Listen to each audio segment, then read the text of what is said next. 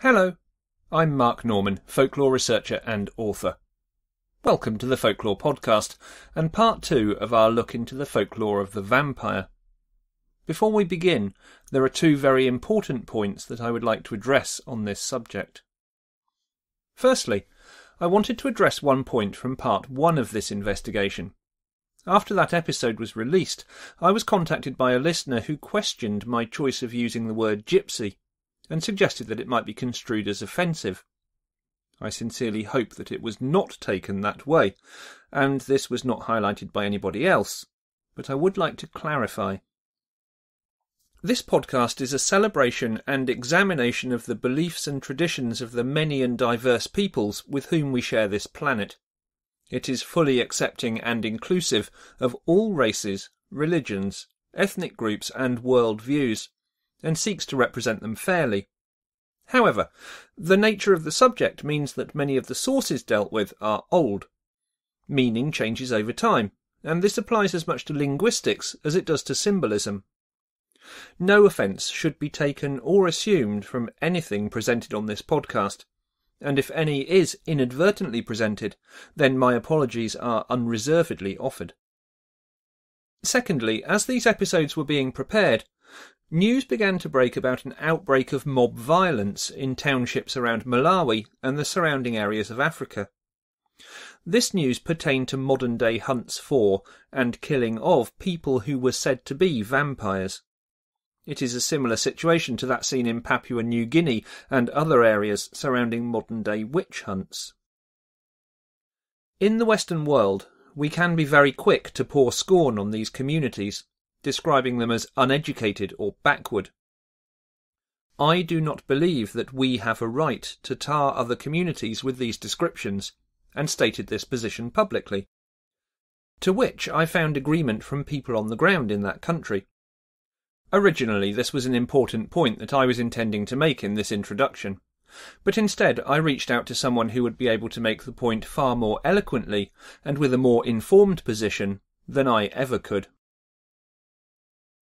Garrett Erickson is a historian living in Western Cape. He is the owner of thisishistory.org website and is an expert on the political history of southern Africa. He also has connections with a number of scholars who work in the affected areas. Garrett very kindly prepared this statement, which I think deserves to be presented in full. The views and observations presented in this statement, it should be stressed, are those of Garrett himself, and not necessarily the Folklore Podcast. He says, Africa is vast.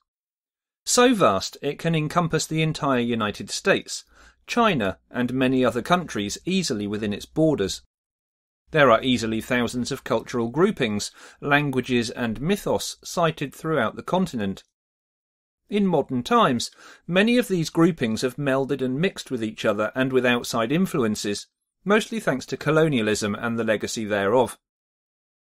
Influences such as the Christian and Islamic religions which, along with their teachings and prejudices, have also brought their demons and boogeymen.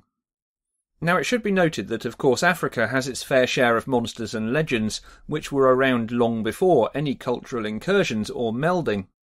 But where Africa is unique is the sheer scale of the mixing that has occurred with the local and foreign mythos and beliefs, forming a modern Africa which finds itself torn between traditional and foreign beliefs and the modern secular world.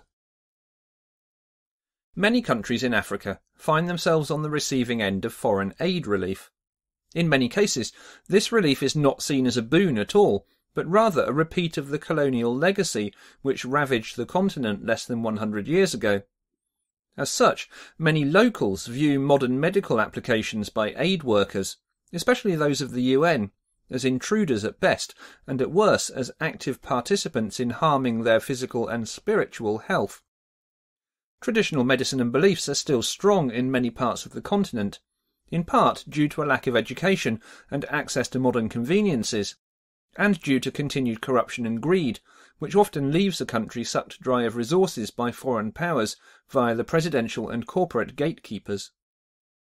As was the case barely 200 years ago in Europe and the early US, witch hunts are a fairly common occurrence, as the populations seek to remedy their powerlessness and poverty in any way they can. This is often in the form of violent outbursts aimed at destroying what they believe to be harming them, which more often than not devolves into monsters, in the form of either weak or suspicious members of a town or village, or, as has just happened in Malawi, the hunting of so-called vampires.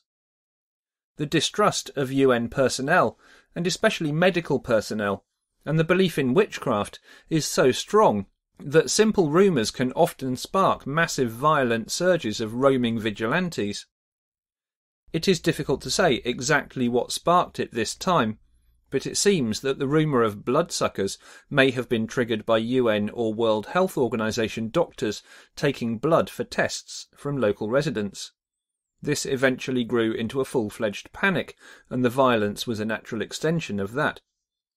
It is very easy to scoff at these occurrences or to label this as savage Africa, but let's not forget that many well-educated people in so-called civilized societies often believe that things like music or movies can physically or spiritually harm a person and may even contain demons.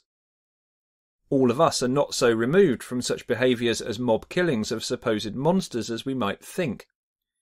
It is important to understand the context behind these events, so as to not only understand why they are happening in a modern Africa, but why they happen at all, globally speaking.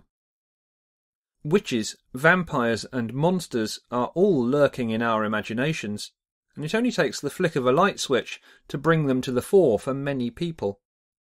Add to that a lack of resources, a legacy of oppression, religious fervour and a general sense of powerlessness, and you have a recipe for instant chaos. I'm extremely grateful to Garrett for taking the time to prepare this statement.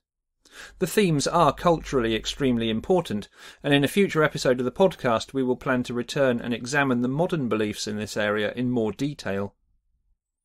Now, let's continue with this episode.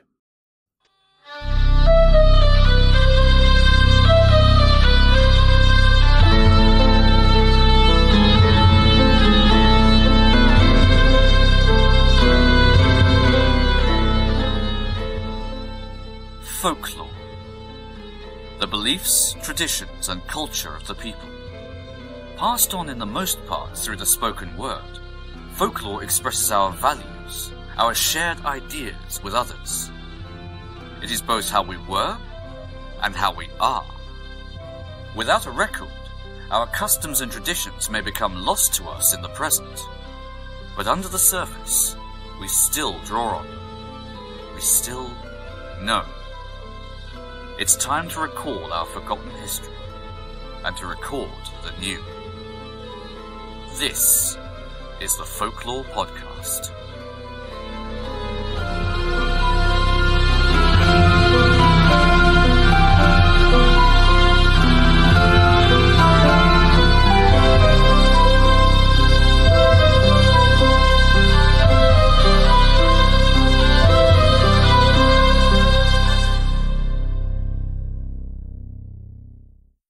In the first part of this examination, we looked at the various types of vampire and vampiric belief throughout the world. Now that we are familiar with these, we move on to examine the ways in which people protected themselves against vampires and how, if the dead did manage to rise as vampires, they could be destroyed. As with other types of supernatural threat, and we saw this in our episode looking at concealed objects, protection was often sought through the use of apotropaic magic. This term derives from the Greek word apotropain, apo meaning away, and tropain to turn. This would in many cases take the form of burial with certain grave goods. Objects would often be placed in the mouth of a corpse. The reason for doing this was twofold. It would either have been to stop the spirit from returning to the earthly body in the first place, or alternatively, to prevent it from leaving the body if it already resided there. Sometimes a bulb of garlic might be placed in the mouth. Garlic is now, of course, a common stereotype for dispelling vampires. Often a coin would be used. This seems to resemble the ancient Greek idea of placing a coin in order to pay the toll to cross the river Styx in the journey through the underworld. In this case, though, only the actual object seems to have carried forward, with its use having changed. The tradition has, in fact, continued into more recent folklore in Greece, surrounding the vrikolakas. With this type of vampire, a wax cross and piece of pottery are placed on the body to stop it being turned into a vampire. The pottery is to be inscribed with the phrase, "Jesus Christ conquers." Interestingly, it is also from the Greek records that we may draw an odd connection between vampires and butterflies. The spirit of a vampire is sometimes thought to take the form of this animal, and we find the Greek word psyche has dual meanings of both soul and butterfly. There are other fascinating dual linguistic meanings in Serbian lore also. This is one of the countries where the vampire is said to take the form of a butterfly, and, in the Serbian language, the word glogorvac means both butterfly and hawthorn stake. The symbol of the stake is well known, and we will return to this later. If we want to find the origin of the idea that vampires may take the form of butterflies, we probably need to turn to Malaysia and stories about a species of moth that sucked blood. There are many other burial rites and rituals which pertain to protection against a corpse rising or returning as a vampire. Inverted burial was well known as a form of protection. In Europe, it was also common to sever the tendons of the legs at the knee. In a similar way, the corpse may be bound instead. Tying the arms and legs was said to prevent a body from becoming a revenant and walking abroad. Exactly how the tying took place would vary depending on the customs of the area. In some places, the mouth would also be tied shut to prevent the body from chewing the other ropes. Binding a corpse was restricted to pre-burial only, as the ropes would impede passage through the next world. The ropes would therefore be cut before interment. In Romania, the ropes were buried close to the grave. It is through these ropes being subsequently dug up and used in black magic rites that the strigoi were created. From Romania, we move to Bulgaria to examine interesting links into the present. Here, the undead creature is known as the ubauer, recognisable by having only one nostril and a barb on the end of the tongue. To protect against the ubauer, one could fence in the grave where the body is buried, burn candles, and place a sunflower at the threshold of your property. But to destroy the ubauer, it was generally the case that you would call upon the services of the vampire killer, or vampirdija. This sorcerer would fill a hole in the tombstone with dirt and poisonous herbs, and pierce the corpse to vent its gases. A more severe and dangerous form of destroying the ubauer was by bottling. We may think of witch bottles here, but the difference is that the witch bottle protects against witches at a property, whereas with the ubauer, the actual spirit is being contained in the bottle. We may find many parallels, in fact, with the laying of ghosts in Western folklore. The sorcerer would lie in wait for the vampire before giving chase, driving the creature away from all forms of shelter. Once this is done, the sorcerer would use a religious icon of some kind, a picture or relic, to force the vampire into the neck of the bottle. An additional lure for the ubauer may be to place manure in the bottle, this being its main source of food, only taking human blood if manure is scarce. Once inside, the bottle would be sealed and thrown into a fire, destroying the ubauer. In modern times, archaeologists working in Bulgaria in 2012 unearthed a number of graves which exhibited many signs of vampire burial techniques dating from the medieval period. It was common in many parts of Europe to scatter poppy seeds, millet or even sand at a grave thought to contain a vampire. The belief was that vampires would have an unavoidable compulsion to count the grains which lay on the ground. Listeners of a certain age may recall a similar compulsion exhibited by the Count on Sesame Street, a character which plays both on the name and the compulsion to act in this way. Folklore tropes really do show up in the most unlikely of places, you see. We find a similar theme exhibited in vampire lore across Asia and the subcontinent also. Chinese stories make reference of the same counting compulsion pertaining to sacks of rice, for example. The idea may be traced right back into myths from India and from South America, where it relates not only to vampires, but also to other evil supernatural threats, such as witches. I would like to return now to this idea of piercing the body of a vampire. It is important to draw the distinction between piercing and staking a vampire, the latter of course being one of the most well-known of the ways of destroying a vampire. Piercing a corpse is different in that it is a form of protection to prevent a body from rising as a vampire rather than destroying one which already exists. Corpse piercing was common in many areas, particularly northern parts of Europe, Greece and the Balkans. Nails may have been hammered into the heads of corpses or into the legs and feet.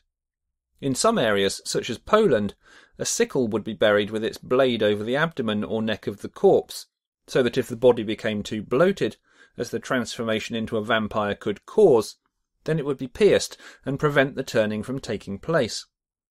Evidence of these practices were found in the grave discoveries in Bulgaria which I referred to earlier. To confuse things slightly, wooden stakes were sometimes used in this preventative way as well, by piercing the corpse through the chest and into the ground. This symbolic pinning of the corpse to the ground was believed to make sure that the deceased found eternal rest and did not return.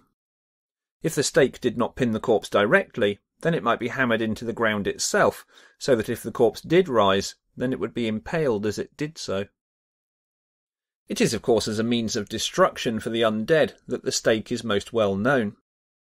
The recommended length for a wooden stake to be used for killing a vampire is between 2 and 2.5 feet. One end should be flattened, and the other sharpened to a very fine point. A number of woods may be considered when creating a stake. In some cases these are traditional to the geographic area which we are examining. In Russia and areas of the Balkans, the wood of choice was ash. Pliny the Elder suggested in his work Natural History that all evil things feared the wood of the ash. This was the wood which made up Yggdrasil, the tree which Norse myth told was that upon which the world was founded. The name probably derived from the word Asher, meaning man in the Norse. In Serbia, as we've already seen, hawthorn was used. This is cited as the best possible choice. Hawthorn is known as the symbol of good hope. This is connected to the turning of the seasons and the end of winter bringing in the springtime. The Roman people considered the hawthorn to be a charm against witchcraft, and we've already seen various parallels between vampire lore and that connected to witches, so this should not be too surprising. Athenian women would wear hawthorn at weddings in a symbolic manner. In England, it is considered unlucky to bring hawthorn into the house, particularly if it's in flower, and if this does inadvertently happen, then it should be thrown back out of the front. We may also find hawthorn in use for both protection and prevention, areas which we have already explored. In Bosnia, people leaving a wake would drop twigs of hawthorn that they had concealed upon their person into the street. The reasoning for this is that the deceased, if they returned as a vampire, would be compelled to pick them up, and would then be too distracted to follow anyone home. This is similar to the rice or seed counting ideas already examined. Also, the thorns of the hawthorn would be used to pierce the corpse, another idea already covered, by placing them in the shroud at burial. In other areas we may find oak, juniper, buckthorn or whitethorn. Aspen was considered by some to be powerful because of the belief that the cross upon which Christ was crucified was made from this wood. For the same reason, aspen laid upon a grave may also have acted as a preventative measure to stop a vampire from rising. Blackthorn was seen as potent enough in Romania that people would have it sewn into their clothing. It is most common for a vampire to be staked through the chest, as most films will suggest. However, in Russia and northern parts of Germany, staking through the mouth was favoured, and in some areas of Serbia, the stomach. Wherever on the body the stake was placed, it was important to make sure that the blow was firmly delivered by a hammer of some kind. This is because the staking needed to take place in one movement, in order to not anger the vampire or give it time to respond. In some traditions, using more than one blow on the stake will actually revive the vampire. This is the case with the Upia of Russian lore. As with some of the Polish vampire types, the Upia is abroad during the day rather than the traditional night hours, usually between noon and midnight, so you will at least have the light on your side if you're trying to destroy it. According to Russian and Ukrainian tradition, you should attempt to attach a thread to the button of something that the Upia is wearing, so that you can trace it back to its lair. Before staking, a liberal amount of holy water should be sprinkled around. As well as staking, the Upia may also be destroyed by cremation. Fire is a relatively common means of destruction, and also by decapitation. Removing the head is one of the most effective ways of destroying a vampire. The idea most likely comes from the fact that the vampire cannot exist without its head or its heart, because these cannot be regenerated. A sexton's blade is normally used to remove the head. It is important that the head is kept away from the neck after decapitation to ensure that reattachment does not take place. It is for this reason that grave discoveries where the skull is found between the feet of the corpse, for example, are referred to as potential vampire burials. This is the way that the body would have been interred in Lithuania. In other countries, it may be placed behind the buttocks. The head should be placed away from the arms as well as from the neck, otherwise the vampire may rise, carrying its head, according to some beliefs. The type of vampire known as the Nachzehrer may be rendered permanently helpless by placing the head away from the body, with a wall of soil separating the two. The Nachzehrer is found in the Kashubs of northern Europe, as well as some areas of Germany. A particularly nasty creature, it has the ability to kill its relatives from a distance using a sort of sympathetic magic. While it's in its grave, it will first eat its shroud before beginning to consume its own flesh. As it does this, it draws the life from its relatives who will start to waste. Some traditions then hold that it leaves its coffin or tomb and goes to drink the blood of its family. It may also ring the bells in the local church, bringing death to anybody who is unlucky enough to hear them, or it may cause death by allowing its shadow to fall upon the victim. As well as decapitation with an axe, the Nachzehrer may also be destroyed by putting a coin in its mouth, another tradition which, as we've already seen, is often more of a preventative measure. Another crossover between prevention and destruction is in the use of garlic. We've already noted that this may be used for protection. In China and Malaysia, it would be rubbed on the heads of children to stop them from being attacked. In the Philippines, it was applied to the armpit, with the same result. Slavic people would hang it not only from their windows and doors, but also around the necks of themselves and their children. When destroying a vampire by staking or decapitation, garlic would be poured into the mouth. We may trace back the traditions of garlic being potent in this way to ancient Egypt, where it was thought highly medicinal. There are, of course, less well-known ways of destroying a vampire. Sabbatarians, that is, those born on a Saturday who possess the power to see into the other realm, may be well placed to hunt down the undead. In Greek areas, they would be used as a weapon against the vrikolikas. They would also be assisted by a fetch in the form of a dog. We've examined the idea of the fetch before when looking at black dog folklore, where there are a few crossovers with vampire lore, although they are relatively minor. Sabbatarians would also sometimes be able to act as a protective force against vampires. Tradition in some areas states that they would wear their underclothes inside out when doing this. Clothing may also be found as a method of destroying vampires, in particular the use of socks. This is common in areas of Eastern Europe, and it plays on the ideas already discussed of the vampire being obsessed with counting items. The left sock would be stolen from the grave of the vampire. This was most likely the one chosen due to the connections with the left side being evil, for example the Latin word sinister, meaning left. The sock would be filled with earth from the grave, taken to the boundary of the village, and thrown down into running water if possible. When waking, the vampire will be compelled to search for the missing item. The compulsion will be so strong that the creature will even enter the water to retrieve it, where it will drown, immersion being another method of destroying a vampire. Around the time that this podcast is first released, November the 1st, we find various places around the world where the return of the dead is marked out. This is not always, of course, purely vampire lore, but there is plenty of crossover. The peoples of the Abruzzi region of Italy, an agriculturally dependent area, drew on elements of both the ancient Roman Lemuria and Greek Anthesteria festivals of the dead. On November the 1st, they would place candles on the graves of their deceased family members, and also ensure that all of the windows and doors of their homes were well lit, to assist in the passage of the dead as they were able to return. The deceased would process from their graves on this date, with the good leading the way, followed by the evil. It was said that the performing of particular rituals would allow one to see these spirits, although it was very dangerous to do so. We may recognise many parallels here with similar customs throughout the world.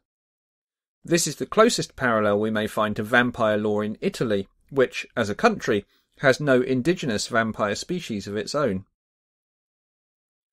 The more Christianised traditions around All Souls' Day draw from these more ancient festivals also. At this time, November the 2nd, or the 3rd if the 2nd falls on a Sunday, we may see traditional soul cakes being eaten, as a food offering to the returning dead. A little later in the month, on November the 30th, we find the Feast of St. Andrew. This, along with St. George's feast day and Easter, were considered to be the most feared times of the year in Romania. There was a belief here that vampires were particularly active in the run-up to the Feast of St. Andrew, especially on St. Andrew's Eve. Instead of lighting your windows and doors to welcome the dead, as with the earlier festivities just noted, here it was wise to rub garlic on them as a form of protection against vampire incursion. In some areas, it's also said that you may destroy a vampire by shooting. Of course, within the realms of fiction in both print and film, it is well known that a silver bullet should be used to destroy pretty much any supernatural creature, vampires, werewolves and their entourage. But how much does this draw on the actual folklore record for its veracity? In alchemical terms, the element of silver is symbolic of the moon and of the goddess Diana, a figure often revered in some belief systems. Silver is considered to be effective against evil because of its bright, pure qualities, which are obviously at odds with the darker forces. For this reason, a silver crucifix would be considered even more powerful than a regular wooden one as a form of protection against vampires. As far as the actual process of shooting is concerned, it's not generally stated within folklore that a bullet used against vampires should be made of silver. This material, of course, would not have been available to most people living in rural communities. To slay a vampire, it was purely the case that shots should be fired into a grave, or, in the case of the Nosferatu in Romania, directly into the heart. In some areas, the act of firing into the air was enough to dispel a vampire. Where we find one reference to silver in bullet form is in the Serbian region, where it was said that coins with crosses could be broken up and loaded into a shotgun to form a kind of anti-vampiric buckshot. This material would of course have the dual properties of protection from the silver and also from the cross. In the 2 episodes of this podcast, we've taken a good look at some aspects of vampire lore, but it feels as though our fangs have only scratched the surface of this topic. We have not considered the vampire in literature, or on film, sparkly or otherwise. Nor have we looked at examples of people who exhibited vampiric traits, or considered themselves to be vampires, either as a modern pop cult, or from the historical record, such as the serial killer Elizabeth Bathory. I'm sure that this is a topic to which we will return in the future. In the meantime, you hopefully have enough information to continue your own researches, and stay safe. Thanks for listening. See you next time. This episode of the Folklore Podcast was written and presented by me, Mark Norman. Research assistance was provided by Tracy Norman. The Folklore Podcast is created and hosted by me, Mark Norman. Find out more about my writing and research at www.facebook.com/marknorman. Mark Norman Folklore. The Folklore Podcast art director is Melissa Martell. Find her work at www.mdmcreate.com. The Folklore Podcast will always be free to listen to, but it is an enormous amount of work to research, create, record and write 2 of these episodes every month. And so we have created a simple way in which you can help to support the ongoing life of the Folklore Podcast. Please visit our website at www.thefolklorepodcast.com and click on support. There are various ways that you can help, and they don't all involve giving us money. Even just leaving a simple review on iTunes or other podcast apps helps to grow our audience. So please do visit and take a moment to help us to keep going. Thank you for listening. The Folklore Podcast theme music is written and performed by Gurdybird.